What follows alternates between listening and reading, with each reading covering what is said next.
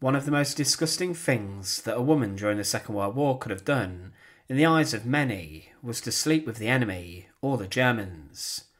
Across France, as the Allies liberated villages and towns, they saw a huge shocking scene, which became known as the Ugly Carnival. The French people were relieved that the Germans had been forced out of their areas and homes, but then the French resistance sought to punish women who were linked to what was known as horizontal collaboration. The French persecuted thousands of women who were forced to undergo a humiliating and horrific ordeal inside of towns and cities, where they were forced to run the gauntlet of an angry mob, but they were also forced to have their heads shaved, and they were also daubed in Nazi symbols on their heads and bodies.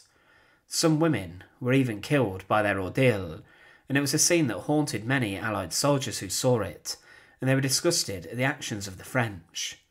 Join us today to look at the most humiliating punishment for women during World War II, and as always, to support our channel, please make sure to subscribe. During the Second World War, the German army captured and controlled countries and huge swathes of land as Hitler's soldiers rampaged across borders and quickly forced many countries to surrender. They would then, following this, be stationed inside of the lands. They attempted to govern many of the countries as Nazi states, and would try to impose their brutal and barbaric policies and rules and laws. The German soldiers would try to settle in the areas. For example, following capturing Paris, many men visited the city's brothels and coffee shops and were photographed doing this. Lots of German soldiers tried to look for women to court or to treat awfully in assault, but there were many women who inside of France would voluntarily, of their own accord, fall in love with German soldiers, and there were also many women who would of their own accord sleep with the German soldiers. Some women were led to sleep and collaborate with the enemy out of desperation as the occupation continued, and they saw German officers as a vital lifeline as conditions got tougher and food became scarce, and they believed the Germans would give them food in exchange for certain favours.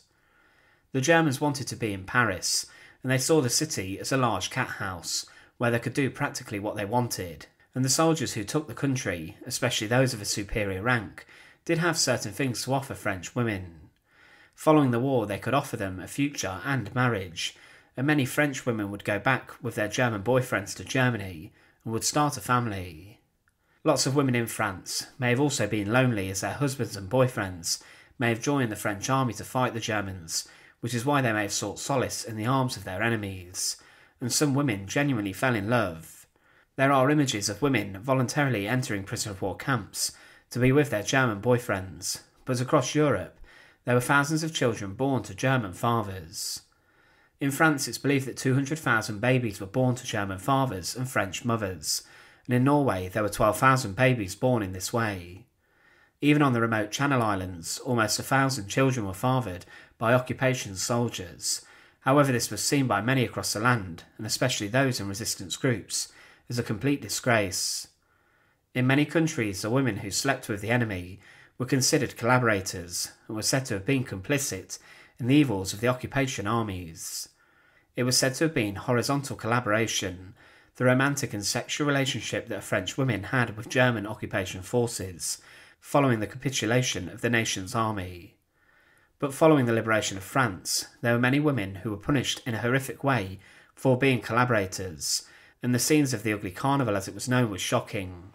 The French went very far, but in other lands such as Norway, many women who slept with the enemy were transported to other lands for exile, and some were even thrown in prison.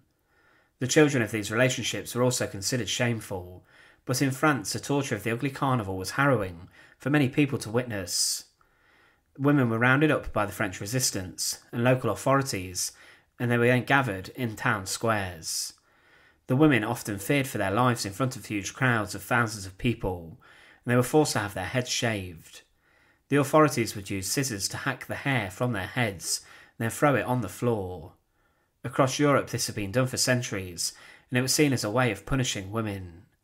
The Nazis during the Second World War would call for the Nazi state to punish German women in this way who were accused of sleeping with foreign prisoners or non-Aryans. They were then in the same way punished by having their heads shaved. But the crowds in France were incredibly angry, and the scenes were like a medieval style form of public punishment and humiliation. The crowds would be baying for the punishment of the women, and following having their heads shaved, the women were then forced to run the gauntlet through the crowds. They were then subjected to beatings where people would try and kick and hit them. Men and children and other women would spit and throw things at them, and they were also screamed at, and some were forced to do this. They then had their clothes ripped from them. Some women were left bloodied by the attacks, and many were covered in tar to make them stand out even more. They were often drawn on with tar and paint, especially with Nazi symbols, such as swastikas put on their foreheads, showing everyone what their crime was. It was mob rule, and it was shocking. Lots of these women had, let's remember, slept with Germans to try and survive, or genuinely because they fell in love, or they wanted to make their occupation more straightforward and easier. But there were a large number of women who had done no such thing, but they were suspected of sleeping with the enemy, and often false reporting led to innocent women being shaved and tortured. One eyewitness said of these women in the hands of their tormentors that they had the look of a hunted animal, and that in one city the French were rounding up collaborators, cutting off their hair and burning it in huge piles, which could be smelt a mile away. Women collaborators were forced to run the gauntlet and were really beaten. When the Allies saw the sights, they were shocked, and one war photographer who captured images of the horror would say, "I saw 4 girls who had been led through the street, and I rushed towards them to take a photograph. At once I found myself at the front of the procession, and the local people thought I was the female soldier who had captured them or something like that, and I was kissed and congratulated at the same time as slaps and spit rained down on the unfortunate girls." A private secretary of Winston Churchill in Normandy, named Jock Colville, would see the ugly scenes of the carnival, and he reported that, "I watched an open lorry drive past, to the accompaniment of boos and catcalls from the French populace, with a dozen miserable women in the back, every hair on their heads shaved off. They were in tears, hanging their heads in shame. Whilst disgusted by the cruelty, I reflected that we British had not known invasion or occupation for some 900 years, so we were not the best judges." Some women who worked in German factories were also targeted for helping their war effort, but as mentioned, there were many innocent women who were accused and were then subjected to this horror. The reason for the harsh treatment was that France had suffered under German occupation. For example, the members of the French resistance often faced horrific ordeals of torture and execution if they were discovered by the Germans. But many women were later targeted further and were shot dead by French soldiers if they were found to having been in receipt of a German weapon in their homes, and they were shot before they even had time to explain why they had got these weapons. Some women were shot even when they were gathering weapons for the resistance, but there was in a sense a fear across the nation about women supporting the German military. One report from an American would claim that he came across 4 women in German uniforms in France who were working as snipers in trees, and that 5 more women were like this found in a town. It's believed that 20,000 women were known to have been victims of this humiliating and painful form of torture in France. In Paris, the anger went further, and some women who worked inside of the brothels were dragged out of their places of work and were kicked to death for accepting German clients.